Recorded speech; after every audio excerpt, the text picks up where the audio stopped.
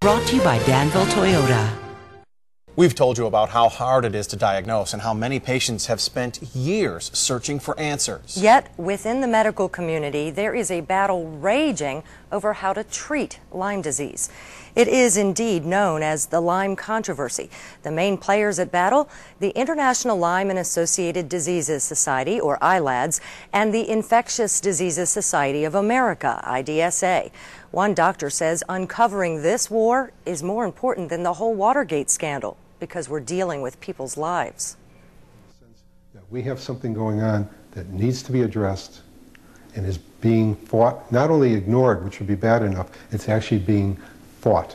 Dr. Norton Fishman is a member of ILADS. He says Lyme disease is being politicized while thousands, maybe millions, are suffering. You don't have to look.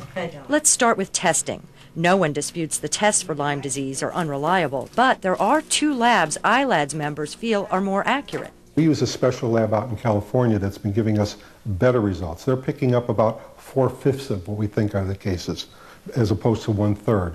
The lab is IGeneX, more accurate, yet many insurance companies won't cover it. It's not in their network.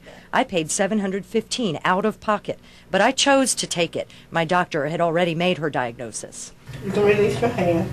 My results? Positive. Same for my sister Lori. It is a certified lab, but Dr. Fishman says some infectious diseases doctors don't give it any merit. They dismiss it and they say the lab's no good because it's giving us a test we don't believe in. Meaning it could prove that there is something called chronic Lyme disease, which IDSA says doesn't exist. Their treatment guidelines say 2 to 4 weeks of antibiotics will cure you, and if the symptoms come back down the road, they call that post-Lyme syndrome. We've never been able to prove there's ongoing infection. We think that is more the immunologic response, which is a non-infectious process where they do need treatment with anti-inflammatories, with whatever medicine you can use to decrease the inflammation. ILADS adamantly disagrees. And that's like telling somebody they have post-Alzheimer's. If your symptoms come back, they say you're not cured. It's chronic Lyme.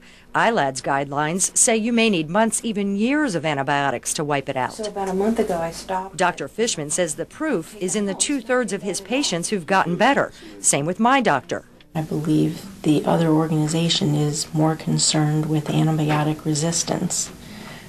And I'm concerned about the individual patient. And that makes for a fierce battle over treatment. Some doctors are being hauled before their medical boards for overprescribing, especially for the risky IV antibiotics. They are expensive, they have side effects, they have other risks, and there's no data to show that that does any good. Dr. Brennan says 20 years of scientific studies back up their standards, but ILAD says their research is being ignored. In fact, Connecticut's Attorney General has launched an investigation to see if the IDSA panel who wrote the guidelines did ignore it. One of his concerns, something that's already happening. You had medicines that weren't covered? Yes. Because it was longer than the standard? Yes. Michelle Spruce is still paying off about a $10,000 debt. My sister Lori had to borrow $8,000 from my parents to cover the rest of her IV antibiotics beyond the 4-week standard. I went before the insurance board, begged them, with my doctor, begged them to pay for it. They refused. Thanks to my parents, she is cured as a result.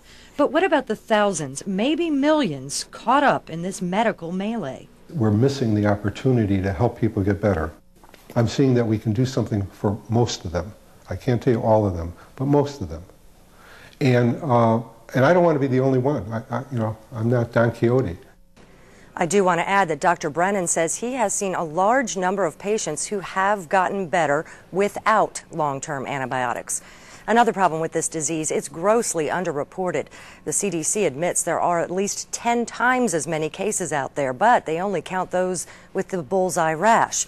Again, I want to stress that you do need to do your own research no matter what your ailment is. Thanks for watching ABC 13's News.